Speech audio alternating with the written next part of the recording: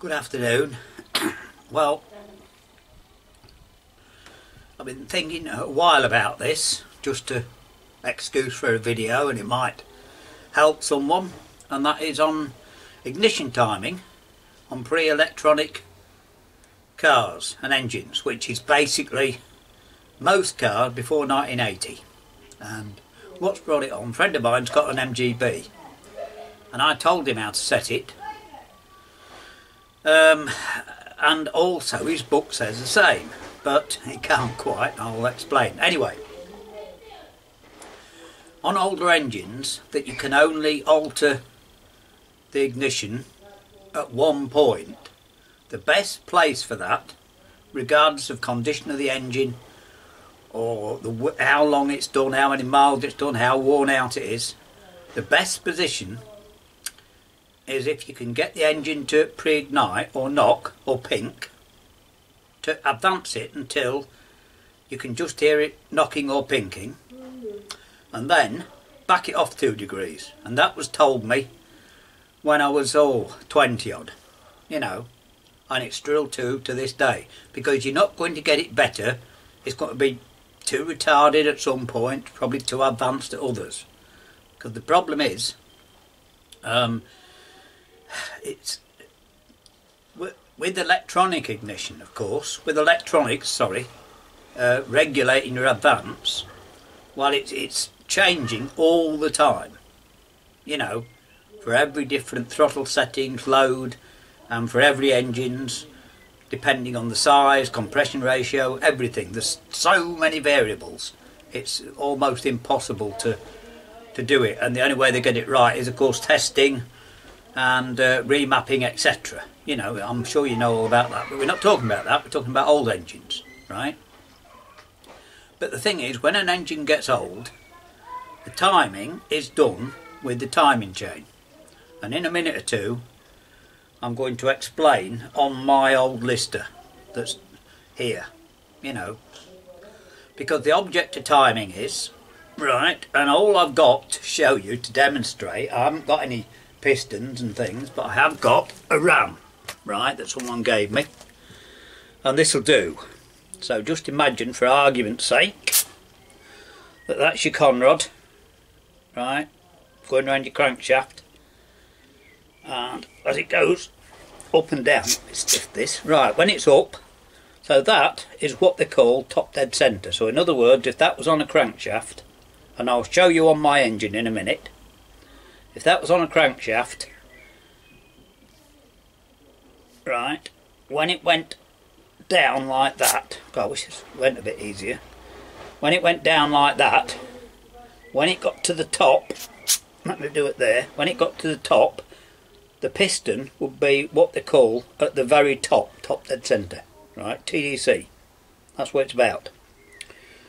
So because the engine is moving, right, because the piston is moving, you want the maximum force at the top. You want to start the burn of the air fuel mixture to make it expand quickly to force the piston down and get the most economy and the most out your fuel and the most power.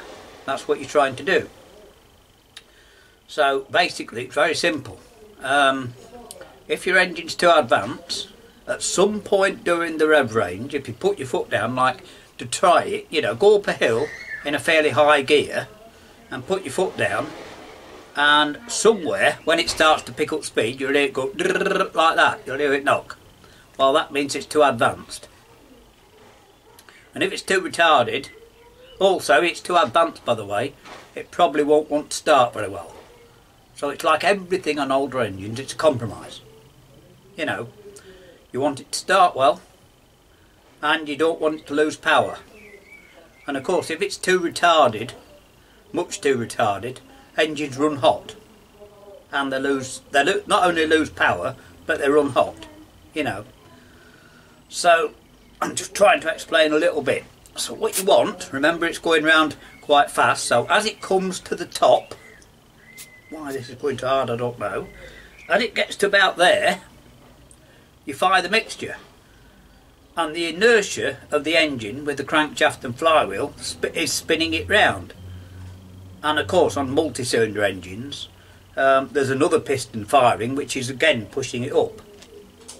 So you fire the mixture, it gets to there, to top dead centre, the mixture, it's burning and it expands very rapidly, and then after top dead centre, oh, this is tight, it starts to burn, expand rapidly, forcing the piston down on the power stroke.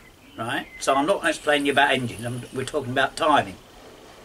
Anyway, I can show you on this engine, and why it is, the whole purpose of this is trying to explain to you why timing marks are no good on a worn engine. Right, they really aren't, and I'll try and endeavour to show you on my engine. So now, using my engine to demonstrate, I'll try and demonstrate the what I was talking about. And it's got a reverse magneto on this, as you remember, so it's in the way, but it doesn't matter. You can see that's the plug. Hang on, when we're there, you can see the timing chain, right? You can see it there. Now the timing on this engine is done. There's a sprocket at the bottom behind that cover there, and it's on a taper, so you loosen it and move it round. That's how you time this engine. And there is a timing mark, a top dead centre mark, which I think you can see just there. You see? And because the engine, you turn it backwards before top dead centre, and I can't find it, at 15 degrees on this engine, there is like a lightning mark, but I think this flywheel's just too far gone to show it. It might be there, I'm not sure. That's about where it should be anyway, somewhere there. But that's your, and it does say TDC on it, but it did do once upon a time. It doesn't anymore, but that's it anyway. So what you do is you find your compression stroke, obviously. Now this is going backwards, so if you go backwards to a compression there, and then we go all the way forwards to a compression there. If you turn it back like that, one turn there, that is top dead centre on the exhaust stroke. See? So it's just to show you with my engine. Right, now on this engine I've set the points. There should be, well, you can look, there's a video, I fitted new points and condenser, didn't I? Not new points, sorry, they were alright. Fitted new condenser. And when I got it, it was running alright, but on an older engine, and this is the important bit, you can static time it to start with, you can use a timing light, you can do what you like. But when you're running it, as I said, you want to advance it until it knocks under load and back it off a fraction, because you're not going to get better than that. Because when that timing chain I've just shown you is stretched, these marks are useless. Not that one, that's the top dead centre mark, but your timing mark, which is about here, is useless, right? And you'll probably find that 15 degrees before top dead centre is about there, like 30 degrees. You know, it varies. So the best you can do to make it run right and start right, it's important to get it right, to get it to start. And I hope to be able to demonstrate that on this engine. Knowing my luck, it won't start today. So we're doing this sort of live video, I'm sure you understand. Anyway, I hope that's slightly helpful for you, because lots and lots and lots of younger people that got cars with electronic ignition won't have a clue when they get an old classic car that's got points and condenser in a distributor, you know. But my mate, on his MGB, what he's done, it's got very good petrol in and some lead additive, and so it won't actually pink, because they used to put lead in, before leaded, they put lead in to stop it pinking or pre-igniting. So that's just an excuse for a video. It might be interesting to some, might not, we'll see. Anyway, what you need your engine to do at the end of the day is to start and to produce some power. So I'm hoping that I can show you that. As I say, I wish I had a bit better engine to show you, and that I'll be stood in the way as usual. Let's see if it starts or not. It's quite a warm day, it might do. Give it plenty of petrol first and see. By the way, just to show you something, my engine doesn't kick back, right? So I can hold it like that. But if you're unsure, always hold your starting on like that, because if someone had played with this engine and got it too far advanced, when I got to start it, it would go bang like that. That would fly out my hand. It may go around and wrap the back of my hand, but it won't break my thumb. So, just so you know. Right, let's give this a wind round, see what happens, eh?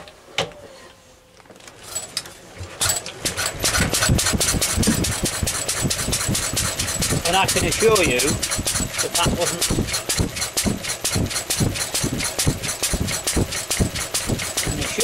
wasn't... planned or anything. That's not staged. It's almost shocked me as much as you. Right, mixture wise, it's now 8-stroking because I've got plenty of petrol in. Now it's running properly.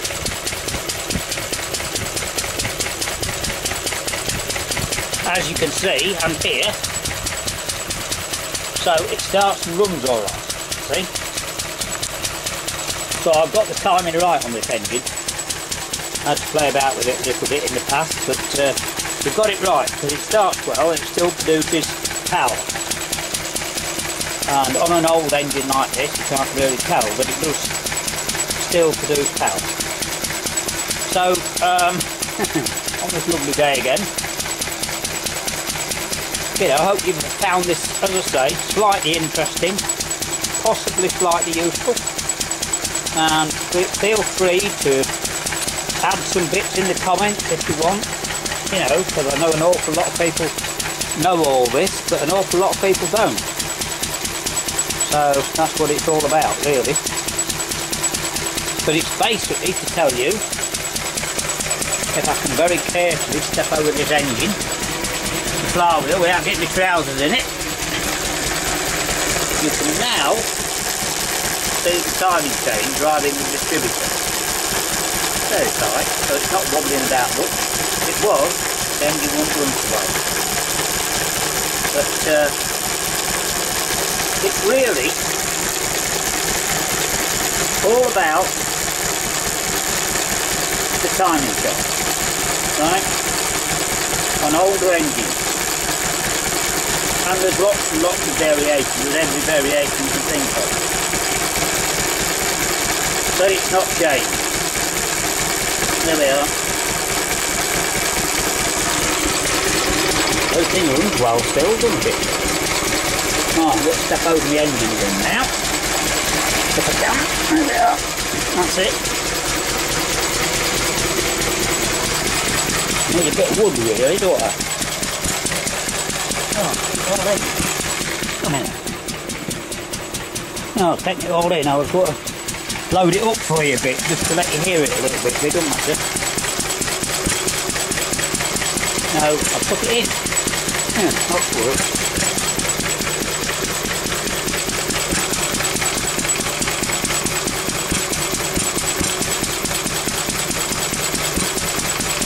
Now the mixture on this, throttle setting the same. And it runs alright, see. Got a little, that's about extra now. Might need to repackage it, a bit more background of it. Still running alright. I think you'll agree with me on there. So, on this engine, I think it's fair to say that I've set the timing about right on this old engine, and I did it by ear, by moving that little sprocket at the bottom back and forward. If you go to my very first video of it, you'll see how it ran when I got it. Right, long enough for today. As I said, hope you found it a little bit interesting. We'll try and find you something else soon.